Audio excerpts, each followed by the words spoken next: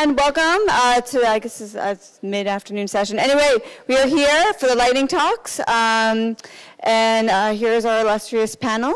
So we're going to just kick it off and just get started, 5 minutes each. And our first one, he's going to be talking about some berries. So here you go, Patricio. Hello. It's a big audience. My name is Patricio Gonzalez Vivo. And 1 year ago, I was scraping Google's Street View data, and I was extracting point clouds of it. And I was constructing these landscapes that doesn't exist anywhere else except the data. But this was problematic because this data is private. So luckily, I was very happy to join the Mapzen team in August last year.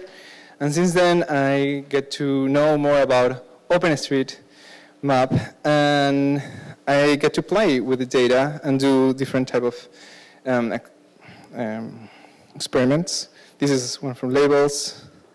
And also to redefine how, or push forward the boundaries of how maps can look like, taking some tricks from computer graphics world and game engine. But today, actually, I don't want to talk about beautiful maps, even it's a thing that I really enjoy. It's more kind of the opposite. It's about slow devices. I think that true openness, it means lowering the bar, the technology bar, and to make this more accessible for everybody. So I decided to meet a personal project inside Mapzen with a super slow, inexpensive computer called RaspberryPi that probably everybody knows about Raspberry Pi. Yes, all of you are excited about Raspberry Pi, no? I am. It runs a full Linux distribution. It's less than $35, and it's a project that came up for education. So I thought it would be a really good idea and base to put some open data and open source and make our own GPS, like a DIY GPS device. So I hooked a couple of things together with the Raspberry Pi, a GPS hat, battery with a charger, and a touch screen, which is only a touch screen, one single touch. It's not multi-touch. It's very cheap, 3 minutes. So I hold this all together with a core of plastic that I 3D print in the office. So yeah, there's a picture of that. So with it, I managed to make it portable. Whoa. Everybody's thinking that this is going to explode, but I'm not going to say the word with a B because I'm very afraid. There's a guy there watching at me. Okay, so the second problem was the interface. Because it's a only touch device, I have to find some ways around it. So I made 2 slides to rotate it and to zoom in, and a button. And you can see that it works pretty fast, thanks to our brilliant team on the Tangram ES, Matt and Varun. I think they're there. Okay. So this is working. This is something that you can download, and I'm really hoping that people get excited about this and like start building their own devices. I think everybody here enjoys making their own tools. So build something cool with it. Let me know. All the information to do it and the schematics to 3D print the case and everything else is in our GitHub. And also you can see a nice post about it in our blog post. Thank you so much.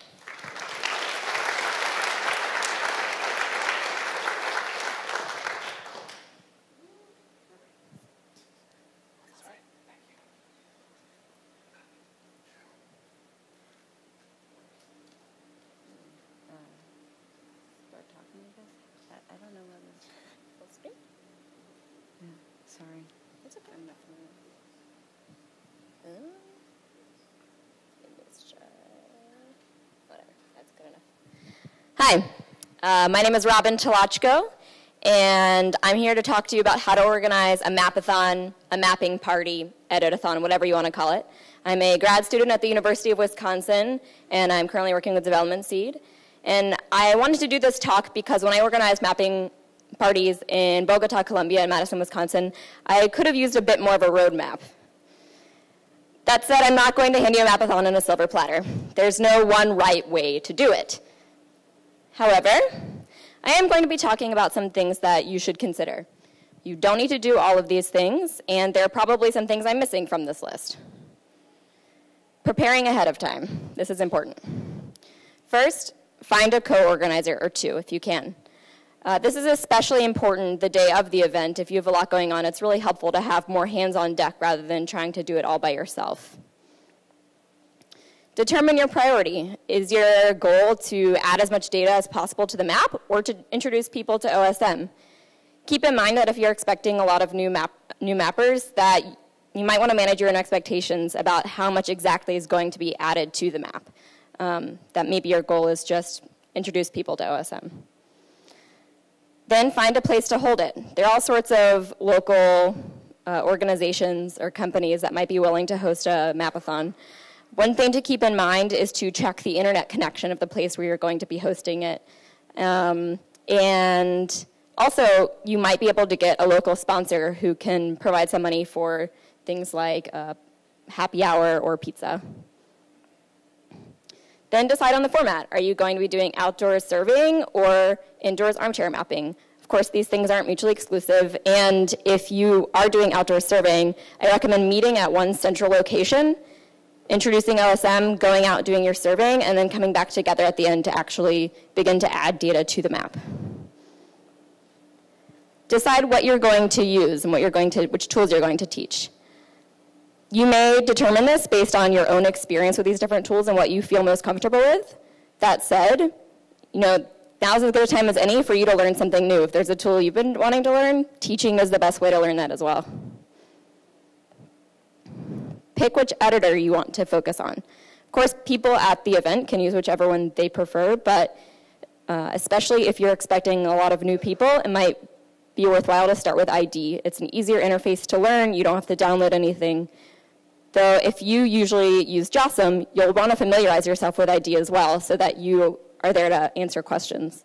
And if you do choose to use JOSM, maybe tell people to download it ahead of time. Outreach.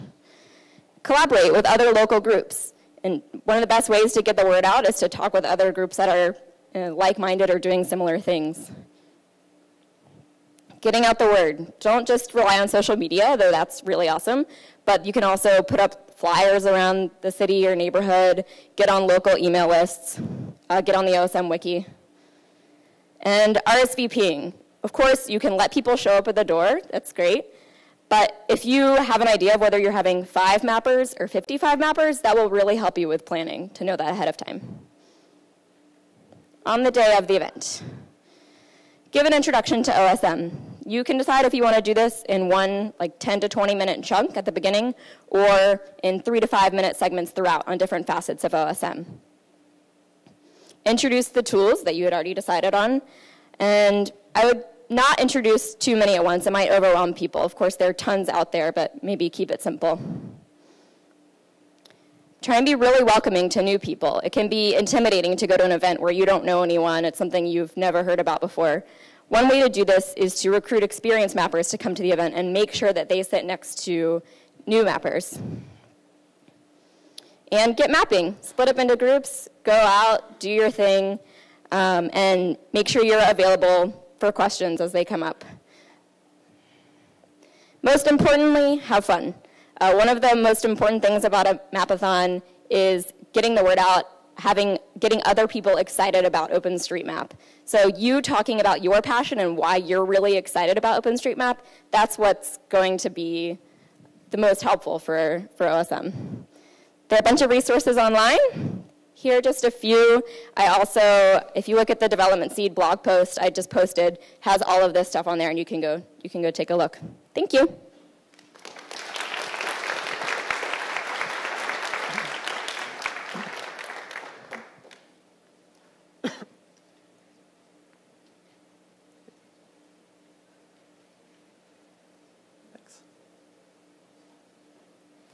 Hi, I'm Kevin. I work on transportation technology and use OpenStreetMap to do a lot of things to help navigate urban environments. And a big interest of mine for a long time with OpenStreetMap has been traffic and traffic speed data. And I want to talk today about a project to start looking at how we can put traffic data onto the OpenStreetMap map base.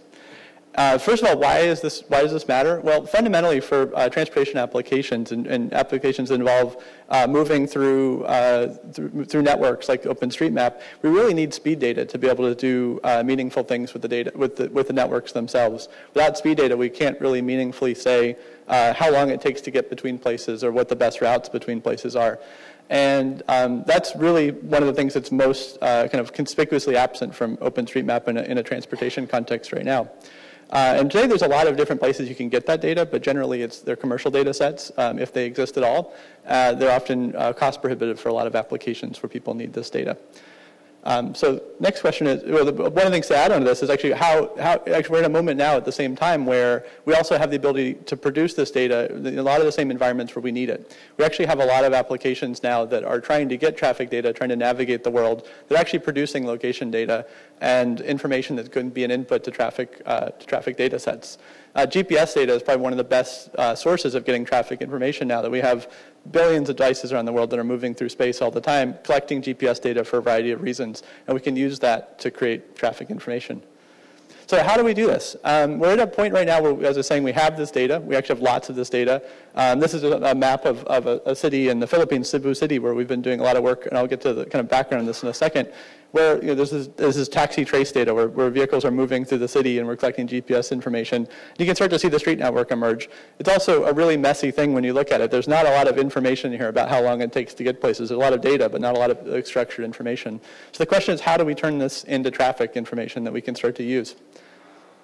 Well, so there's a lot of different pieces of this. This is a diagram that my colleague Kate drew about kind of the process of going from GPS data to traffic data, and this is where we are right now in the process of this project. It's actually creating a framework where we can get people who have the inputs to traffic information, location data, and get it into a traffic form that we can then aggregate and collect and attach to OpenStreetMap. So the first input to this is shared and open tools that people who have GPS data can work with to actually create derivative information that's actually linked to OpenStreetMap. So we're actually building a set of tools right now as part of this project that are open source that let anybody really who has GPS information start to transform that and connect it back to the OpenStreetMap base map and produce these in an anonymized way. Because one of the other really fundamental things here is that a lot of people who have the location data also have really strong concerns about privacy. A lot of times that location data came from individuals who are moving around on their own and don't necessarily want that to be made public. But the information about how fast they were able to go on the street, totally okay to make public. One of the big roles of these tools is actually go from private personal information to public information. Second place is actually a place to put it all and actually collect it and aggregate it. One of the big challenges here is actually start to link this back to OpenStreetMap and connect it there. This is dynamic information. It's changing. It's evolving over time. The conditions are changing from day to day. OpenStreetMap doesn't have a great framework for actually putting dynamic data into it, so we need to create a storage infrastructure. But most fundamentally, we actually need collective action. We need everybody who's working on this to connect together and actually share and coordinate this data so it actually can be the kind of more than the sum of the individual parts, because no one alone has enough data to actually build a comprehensive map of the world. And this is where we are right now. We're actually building an organization called Open Traffic that's going to sit alongside OpenStreetMap and use OpenStreetMap data and use GPS data that comes in from the locations to actually start to connect this together.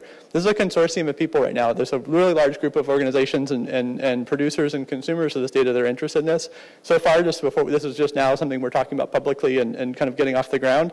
We've already had a chance to work really closely with the World Bank over the last couple of years as kind of sponsoring and championing this. Holly Grambeck, who's here, is really the one that inspired a lot of this work and has been able to show the kind of possibility for GPS data around the world as a way to produce traffic. Now we're working with Mapzen and my company Conveyal and Mapbox are all kind of getting together and actually looking at ways that we as consumers of this data can do this. The question though is actually more about the producers right now. We're creating a framework with Open Traffic where the producers can get together and actually start to talk about how they can share and contribute data to this alongside. I would love to get you involved if you have GPS data or you have an interest in traffic data. Reach out. We're also going to be talking in, I think, the 4:30 Birds of a Feather session in room D if you want to come join us and talk more about how this works. Thanks.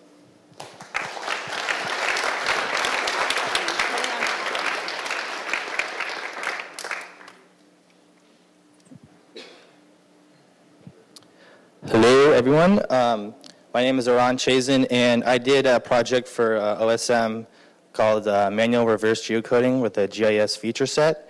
And so for OSM, I wanted to do a project, so I did in my town. It's a small town named Piedmont. It's about 9 miles east of San Francisco. And I saw a lot of commercial data. So I saw a lot of commercial buildings. The footprint was mapped and the address was labeled. But I saw nothing for the residential housing.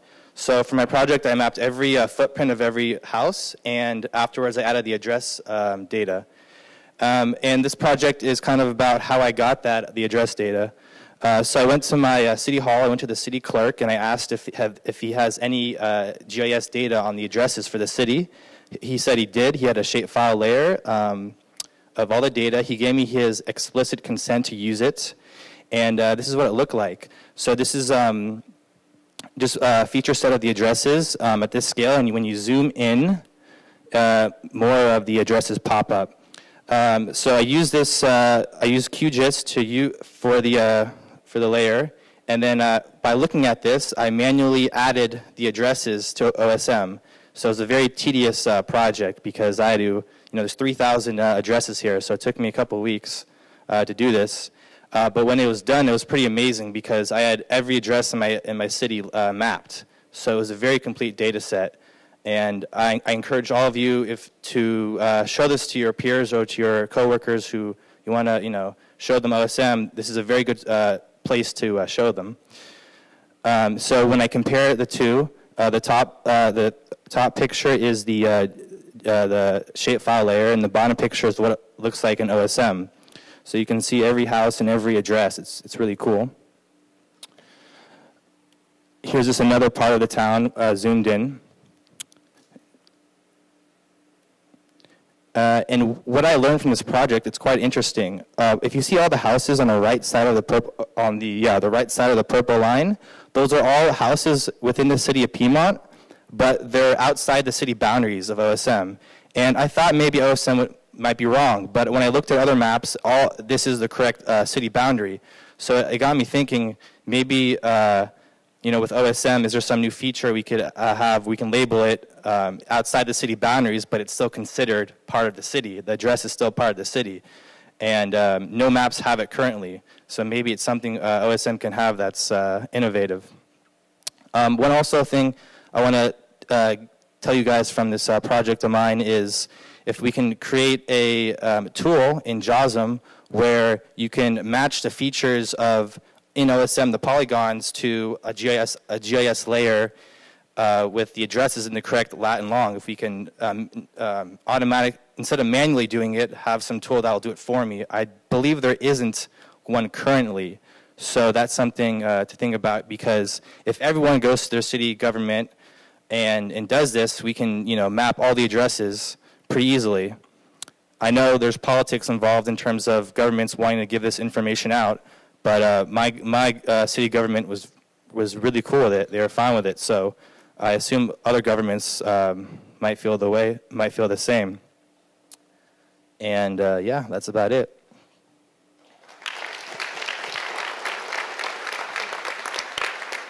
Oh, okay. And follow me on Twitter.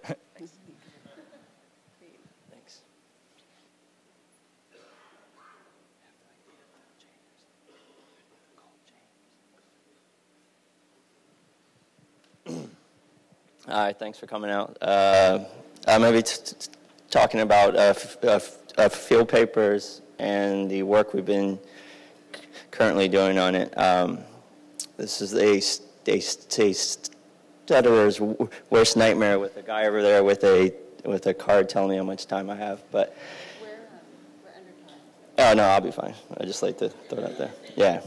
So for field papers, the image up there right now is all the Atlas pages that have been made in field papers since it's launched. It's around 450.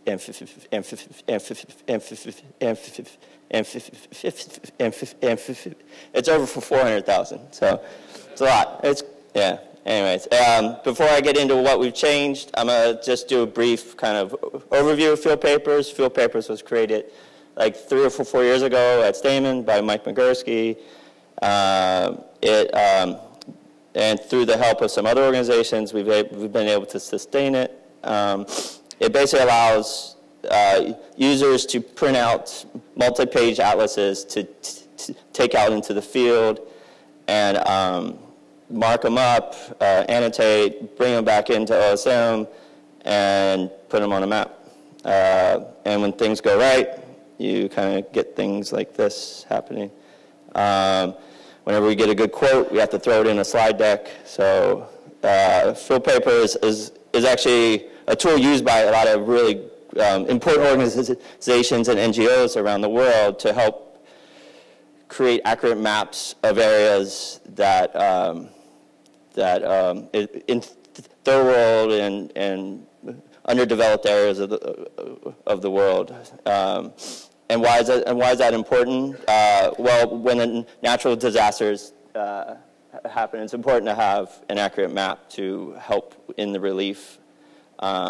Here are some, after the earthquake in Kathmandu or Nepal, we were able to put up a few other map styles to kind of help in the situation. One was from Mapbox and the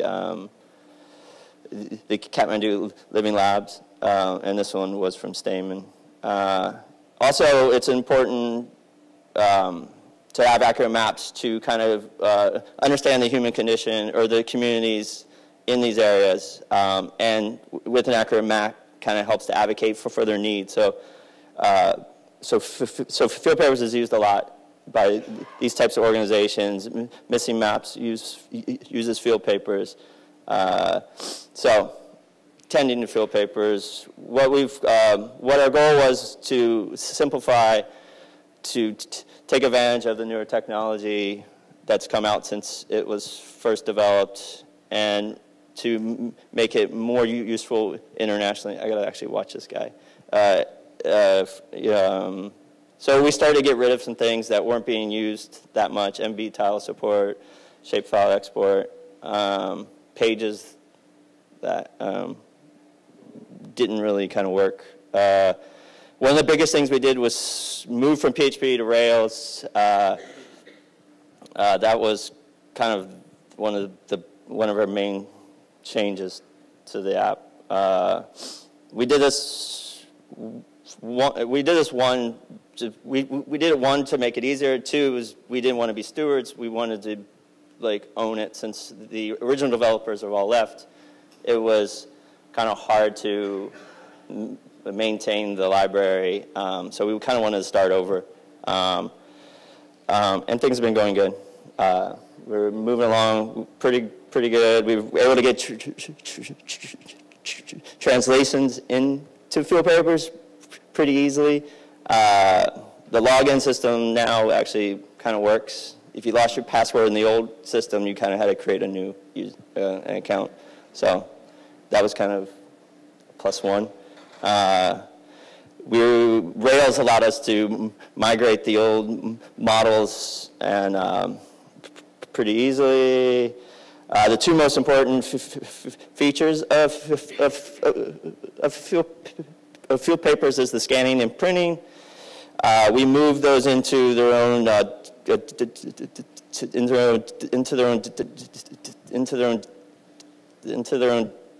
Docker containers, primarily to kind of keep them separated and to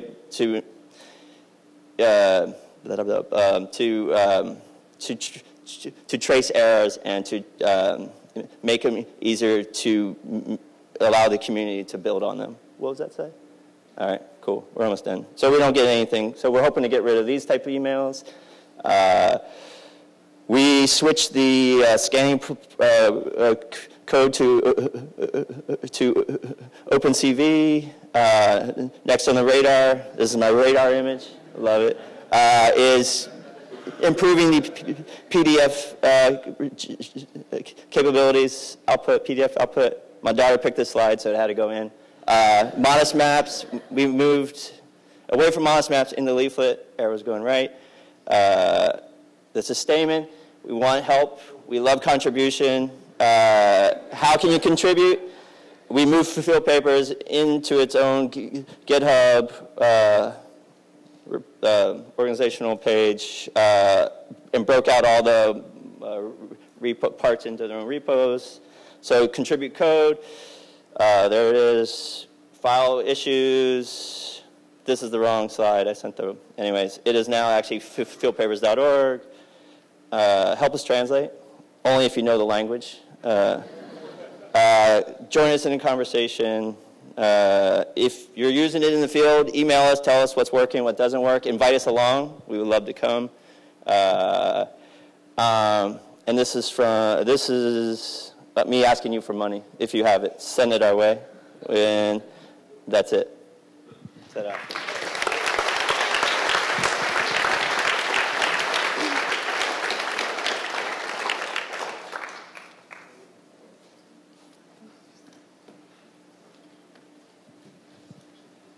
Hello, everybody. It's wonderful to see so many friends and old colleagues coming back. My name is Thea Aldrich. I've been with OpenStreetMap for quite a while now, and I want to talk to you today about a project that I'm really excited to be working with. It's called GeoMakers, and I want to start off by sort of explaining what the concept is. When I first joined OpenStreetMap, there was a huge influence from the successes and the lessons learned from the open source communities. The open source software people very often helped guide those early OpenStreetMap policies, all of those types of things. And what we're seeing now with the rise of the popularity in things like distributed sensor networks, the maker movement, the Internet of Things, is a whole new world of possibilities for geospatially enabled DIY technology has opened up. And what we're talking about is really different types of data that are attached to your location. And when we see the merger of these three communities, right? Open source software, the open geospatial movement, and the maker movement, we've got all of the key ingredients to an incredibly powerful revolution in the way that people collect, analyze, and make things. Together, these communities have already spurred innovation. You've heard a lot about the use of geospatially enabled technology for things like free speech, civil society empowerment, economic development, small businesses, big businesses, disaster response. All of these things have been empowered by the geospatial revolution. And what we want to do with GeoMakers is say, we're not there yet. There's actually some really big systematic barriers that are going to prevent the rapid expansion and scale of a lot of the potential uses for these technologies. Primarily, what's happening is we're not sharing best practices. Across communities, we're seeing the merger of different people. They're getting involved in different verticals that they care very passionately about. But success in one vertical does not necessarily translating into new learning and success in other verticals. And these are having real impacts on the growth of the community. But in addition to the growth of the community, we're also talking about increased cost for deployment of geospatially enabled technologies. We're talking about high contributor attrition rates. Volunteer burnout is a real thing. So opening up some of these communities and reducing some of the barriers that we've seen is going to be key to moving this space forward and really making sure that the benefits of the democratization of the geospatially enabled Internet of Things is actually available to all people. So what is GeoMakers? We're actually a methodology and a platform. We seek to connect, enable, and amplify the use and impact of geospatially enabled technologies. That sounds simple, but what does it mean on a really practical level, right? Because let's face it, this is a complicated area, right? We're talking about new means of production, new means of data sharing and collaboration, but also new uses and new markets opening up for this. So GeoMakers as a community is seeking to join together the existing communities that are all working on common goals. We know that together The people in this room in the next 5 years are going to spur innovation like we haven't seen before, but we don't actually know what that innovation is going to look like. Nobody here knows what the market's going to do, where these things are going, but we do know that if we're going to get there, we have to work together. So GeoMakers connects. Our sole purpose is to connect organizations that are working on shared interests within this realm of making sure that DIY geospatial-enabled technology actually gets out into the community and that everyone has access to the means to produce, collect, and distribute their own data. We're also looking to enable the development of new technologies. It's wonderful, some of the work that's being done with Raspberry Pis, with Arduinos, with all of these new maker technologies and new means of production, but it's not there yet. We're also helping organizations deploy and amplify the projects that they're working on.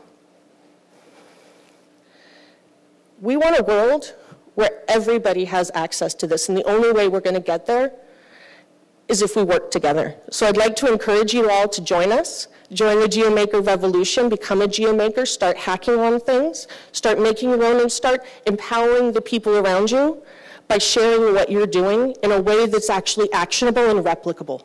Because until we start really attacking some of the barriers that are preventing growth in this system, we're not going to see the true benefits. And so I invite you to join me.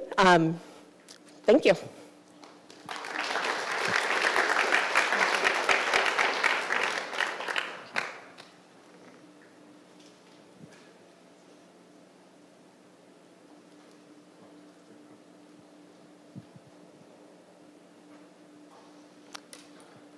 Hi, good afternoon. My name is Todd Bacastow. I'm a product manager with DigitalGlobe.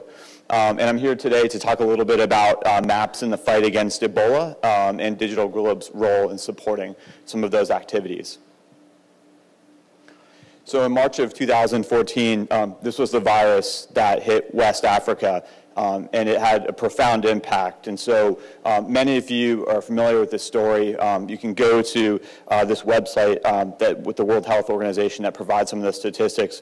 And so there's been over 15,000 confirmed cases, over 11,000 deaths. So it has a significant human toll, and over 10 countries have been affected. So the image on your right-hand side of the screen is a reminder, though, that this affects people on the ground.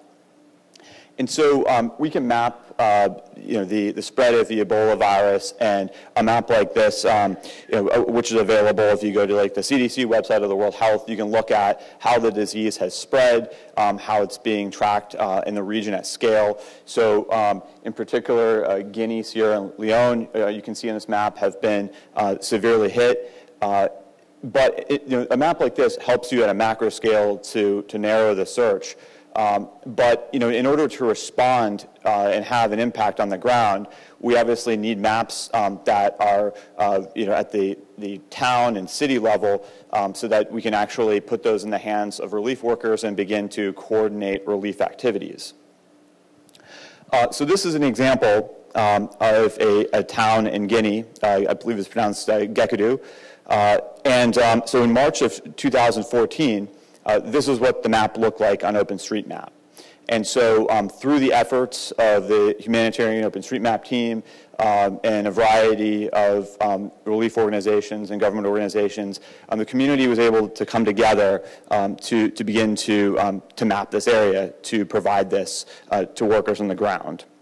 So at DigitalGlobe, one of the things that we quickly noticed, and working with this community, we're able to see is that when you look at the map that was on OpenStreetMap when the virus outbreak started, compared to the satellite imagery, there's actually much more that's actually here, right? So this, just this quick overlay begins to show us the amount of work that needed to be done. And this community really rallied around the cause and was able to very rapidly, within 24 hours, begin to produce a more complete map to help enable efforts on the ground.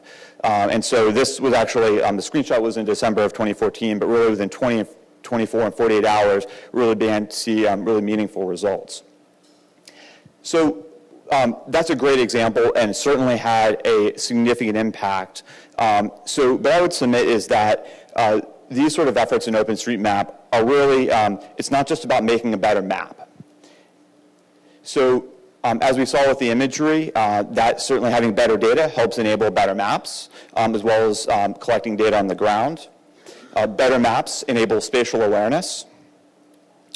Better spatial awareness can help enable better decision making. So what else can be done? This image is of a digital surface model, and so recently DigitalGlobe and Saab announced a joint venture called Viacom, which is able to produce digital surface models simply by using an algorithm to mine DigitalGlobe's imagery archive that goes back to 1999. So we're able to produce this with multiple images at 2-meter resolution, and you can see this representation as a shaded relief map. You can zoom in to see the level of detail. So then when you look at this in the context of satellite imagery, what you see here, this is actually satellite imagery, as well as we're able to use our cloud-based computing, which is part of our geospatial big data initiative, in order to calculate helicopter landing zone areas, which was oftentimes used as part of the response, in this case in Monrovia. And then we can layer this also with OpenStreetMap to provide additional context so that one who may be coordinating these type of activities on the ground has additional context and can see where a helicopter could land using the digital surface model combined with points of interest and street-based data. So after I submitted my abstract for this talk, actually, Nepal happened. So we saw many of the same type of activities in the community really rallying around the response. And so there's a great Wired article that I encourage all of you to read that talks about some of the details about that. And so we were able to respond much quicker and have imagery out for mapping purposes within 24 hours, and the crowd really began able to map this area very rapidly. Better data, better maps, and better spatial awareness, and better decisions, in our mind, really helps have better outcomes for the community. And so if you're looking for a way to get involved, I encourage you to help map Dar es Salaam tomorrow as part of the Hack Day. We are supporting the Missing Maps project for that, and provided this beautiful Worldview 3 31-centimeter imagery of Dar es Salaam. So come out and join us, and we look forward to getting your help. Thanks.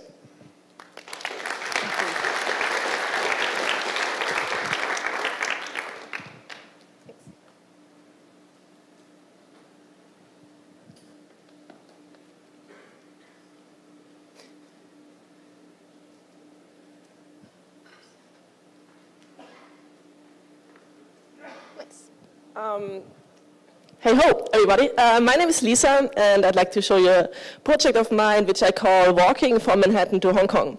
So that's Manhattan. We are where the red rectangle is, and we will come to Hong Kong a little bit later.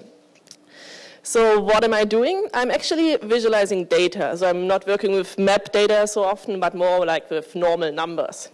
And when I've learned something in the last few months of doing that, then that normal numbers are pretty lame. They don't tell you anything. They don't tell you anything if you don't set it in a context.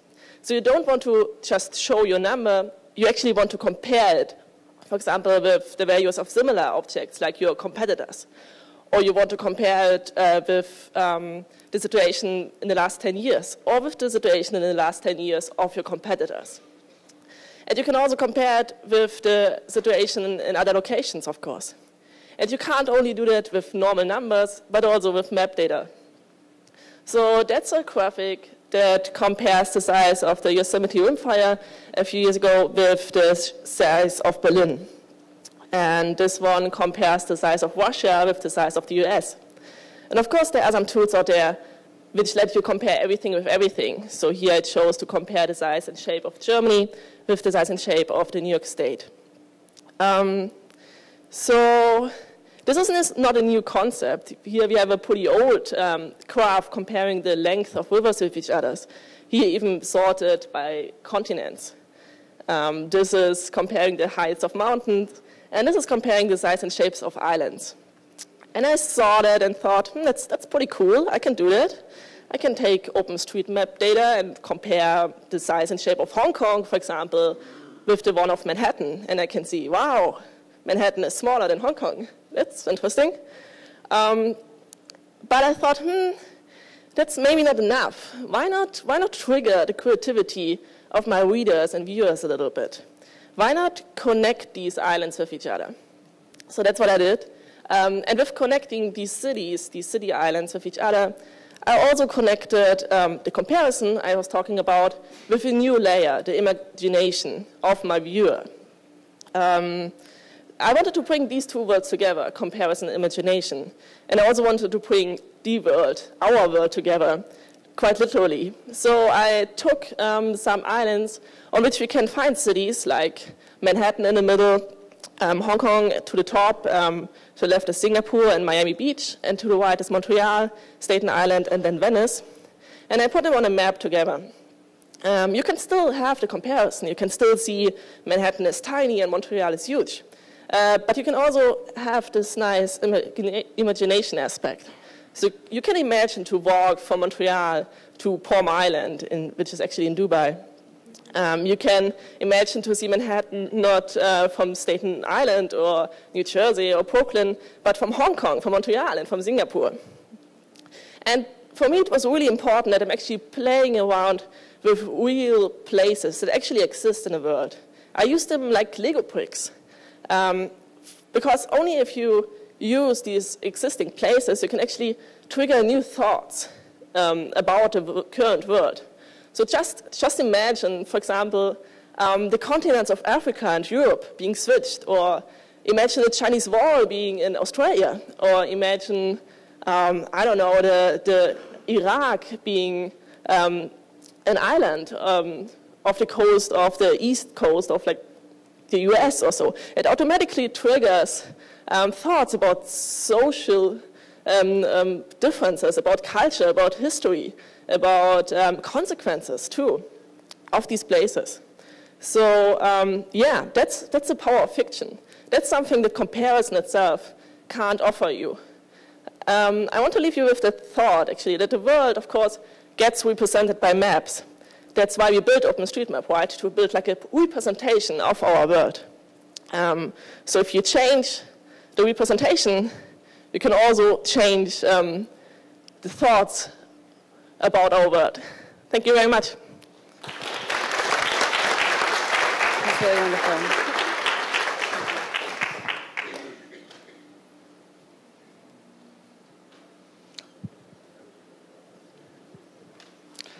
Hi, I'm Garvan. I'm here to tell you about Mozilla Location Service. This is an open service for network geolocation. And it's open in the sense that it's open source. The cellular data is free to download. It's free to use. The Wi-Fi data, unfortunately, is not due to privacy reasons, and I'll talk about that a bit more at the end. And a network location service is where a device scans the Wi-Fi and cell networks around itself, bundles those up, sends them to a web service, and the web service sends back a location. It's like a thumbprint that somebody's been there before and they saw these radio signals around them. Let me explain the difference between network and GPS geolocation. GPS is slow, it's very accurate, and it requires a lot of power on the device. Network geolocation, on the other hand, is all the opposite features. It's fast, it's low power, it's more approximate, but it requires an internet connection. So why is Mozilla interested in geolocation? Well, geolocation is an HTML5 standard. So all web browsers, any web page can ask for a location, and a web browser is expected to respond. And if you want people to use your web browser, you'd better respond to that. Also, Mozilla has a mobile operating system called Firefox OS. And as part of a good experience on a mobile device, for a good geolocation experience, you would want to have both GPS and network geolocation for those fast, low-power lookups. For example, for single-shot lookups, you're often getting a network location. And then if you're doing a navigation app, you're probably getting, almost certainly you're getting your GPS. Some of the devices actually that the Firefox OS devices have gone out have no GPS on them. And they completely use network geolocation. So to do this, we were using commercial providers. And due to restrictions, various reasons, it hasn't really worked out very well. So the idea was we would try to go on our own. We would try to collect all the world's cell tower and Wi-Fi networks and create our own service. Easy peasy. And we would do this with very little staff and rely on the kindness of others to collect the data for us and crowdsource it. Well, I'll skip ahead. It's actually worked out. So we've been collecting data mainly through two means. We have Mozilla Stumbler for Android, which is a standalone, aggressive data collection, Wi-Fi and cell networks. And when you install Firefox for Android, you get a pop-up that asks, would you like to contribute your location to our service? And a lot of people do. Check it off. Goodness, thank you to them. And that's very, very low power, sparse contribution. We also work with OpenCell ID and a few other open data platforms. So how are we doing? Well, here's our, kind of shows up. There's our coverage map. We have a good chunk of the world covered. If we zoom in on New York, we'll get an idea of what a fully covered, maybe you won't, because you can't see blue on black, but what we have there is the blue fuzz is all the areas of contribution that we would have for this area. And anywhere within there, you would expect to get very good geolocation from our service. I'm not a cartographer. I would have done a better job. In terms of numbers, it's probably aren't hugely meaningful, but this is what we have currently. We estimate if we have about 2 or 3 times this amount, we are comparable to commercial services. And if our curve keeps going up, we should get there. So one of the reasons I'm talking is not just tell you what we're doing, but we really want to encourage contribution and to get some more interest in the service. We want to encourage people to use the service for your own projects, for products even. We are interested in how our data could be used for mapping purposes. We're mainly focused on geolocation within the team, but we have huge streams of data coming into the service. We have large volumes of data, our cell database, and I wouldn't be surprised if somebody here has some ideas about how that could be used for mapping purposes. And there are some other projects that are using our data. The other thing is how we can expose our Wi-Fi data. So currently, that's the only closed part of the system is the Wi-Fi data due to privacy reasons. We believe there is a way, we don't know how, to expose this data for geolocation and for mapping purposes. One of the things you could do, if you could get the Wi-Fi data out of our system and put it on a device, is you could have fully offline geolocation. So if anyone has ideas about how to do that, please talk to us. We're desperate. So that's it. That's our contact information. I'm Garvan Keeley. I'm here with Victor Ng. Here's links to the service. And there you find links to the GitHub code and everything else. If this interests you, please let us know and talk to us further. Thanks.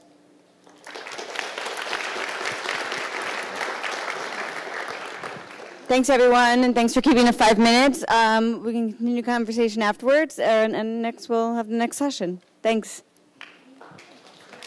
And apparently I'm making an announcement.